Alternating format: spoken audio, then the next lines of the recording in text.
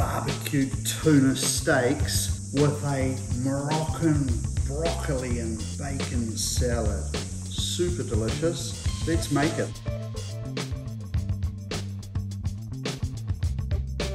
Let's start with the dressing. So the dressing is super easy. It's a 1 cup of coconut cream, Moroccan seasoning, quite a bit, 3 tablespoons going in there. Use whichever one you like. Of course, I'm using Milo. Any half decent supermarket's got it. 1.5 tablespoons of lime juice. Limes are expensive at the moment, so I'm using this wicked juice that I got at the supermarket. Fish sauce, you've got to have this in. There we go, and the recipe is in the description below.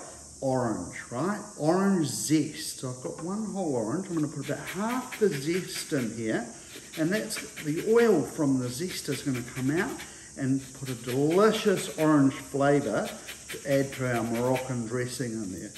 And there you go, no grating fingers off, and let's give that a whiz up. Dressing is done. We'll keep it in the fridge, but I do want to serve it at room temperature when I drizzle it over our salad. I want goji berries in there. They're an antioxidant, but get a couple of tablespoons of lemon or lime juice over them, and because they're dried, it'll soak up all that lime juice and you'll get these bursts of, goji explosions through your salad. Next, we've got some broccoli. I've got some water over there heating up. I want the water boiling to cook the broccoli. We're just going to blanch it. And literally, we're just getting our broccoli into florets. Let's break them into sort of the size pieces that you want. Now, I need an ice bath already. So I've got some cold water. I'm just going to put some big ice cubes in there. So I have this water really cold because I want to stop the cooking process of the broccoli once it comes out of that boiling water. Healthy pinch of salt into the water. In goes our broccoli. Make sure it's all submerged in the water. And we're going to give it 2 minutes in rapid boiling water. Strain them off. And they go to the ice bath. These guys have been in here for a few minutes, so let's get rid of all that cold water and get as much of the water out as we can. Now, you could use a tea towel to dry these off, or I'm going to use a salad spinner. Nothing like a bit of Gault horsepower. Quite a bit, look at that. Put these in there. It's pretty hard to beat any salad that has crispy bacon. I'm using rineless streaky bacon into a medium to hot pan. I'm going to control the heat so that I don't burn the bacon. I want it to be golden, but I want it to be crispy. So I'll start with a medium-high heat, and then I'll turn it down. And turning it every now and again. Bacon now crispy on a paper towel to absorb any excess fat. Love it! Our dressing is done. Let's cut some tomatoes up. I've got cherry tomatoes. In they go. Chickpeas are great for us. I've drained the can off. Goji berries soaking in some lime juice. You could use lemon juice. Now they're soft and they're going to be little bursts of flavour. I'm going to put the juice in as well. If you're a spicy fan, you could chop a red or green chilli up super fine and fold this through, or you could even put it into the Moroccan dressing. I will just chop that up and see how it just crumbles up now, which is exactly what I want. Got the tuna out of the fridge because putting cold tuna into a pan or on a barbecue grill, no good. You've got to let it get to room temperature. We don't want to have icy cold tuna in the middle, do we? Because we're going to serve it rare to medium rare. Now I want to make a dressing to put over the top of our tuna. I've got some Italian leaf parsley here. Just scrunch it up. I'll put that quick little chopper into a bowl. Now I like chilli. You could leave this out, so I'm just going to have a little bit of red and green chilli through there, and it will add some colour to over the top of our tuna, as much or as little or none if you like, depending on how you feel about it all. Now, you could take some Dijon mustard, whatever mustard you like. I'm going to keep those. They'll go in the freezer. They'll last well in the freezer. I am going to get this smoky mustard, and I'm going to get just under about half a tablespoon in there. I have got some guava balsamic.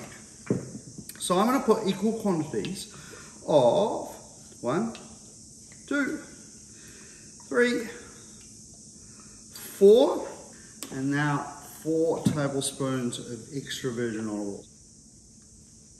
Now, let's just have a sneak of some salt in there, just a pinch. And that is just a little dressing that we're going to have over the tuna once it's cooked. Right, tuna. I got a big piece. I like to serve about 180 grams to 200 grams. Moisture is our enemy. When we're cooking steak or anything that's going into the pan or on the grill, you don't want it to be moist. So I'm going to give it a good dab down and get rid of all that moisture. Nicely down. We're doing a Moroccan dish, right? A Moroccan broccoli and bacon salad. We better add a little bit of Moroccan to our tuna. Some extra virgin olive oil. Get some cracked pepper on there. Sprinkling of salt. There we go. And some Moroccan seasoning, which is magically appearing for me. Because I've got a little guest with me today who's going to do a little tasting with me soon. Now I just want to pop that in there. There we go.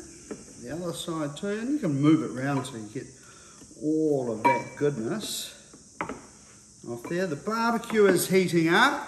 My trusty old barbecue that just keeps going and keeps going.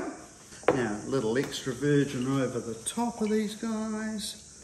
Cracked pepper, your salt, a little bit of that Moroccan seasoning. You can use Moroccan, you could use Mexican. If you have a look up here, you can see I've got a range of seasonings. And let's cook some tuna. So the key before we start barbecuing is to be organised. I've got a plate to put our cooked product on. I've got something I can leverage it off the grill. I've got some tongs. Everything is ready inside. Always just a quick, make sure the grill is good and clean. We don't need to put any oil or anything on there because we have it on our tuna.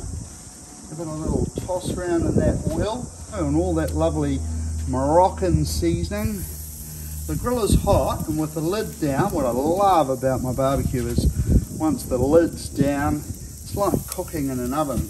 So you get that halo heat, and it's going to be about 200 degrees. So literally we're going to be about a minute maximum each side because we want medium rare tuna. And the tuna is at room temperature. Coming up a minute, and you can see that it's cooking up the side of the tuna. You can see it there, more so at the back than this front guy. So I'm going to go, yeah, time to turn. We'll wait a moment or two with these ones. Here we are, we're getting some cooking up the side on this one. Another minute on that side. Where's my beer? No assistant to get me a beer. It's a beautiful day. Look at that. Beautiful. And see how easily it comes off the barbecue because we just oiled it, and you can see that lovely Moroccan crust we've got on the tuna. How delicious does that look?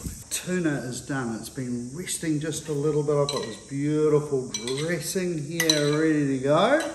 We've got our dressing for our broccoli Moroccan salad, and you know, as much or as little as you like. And let's just toss that around in there. Oh, look at that. That is beautiful little bowl. And I'm going to get my fingers under here.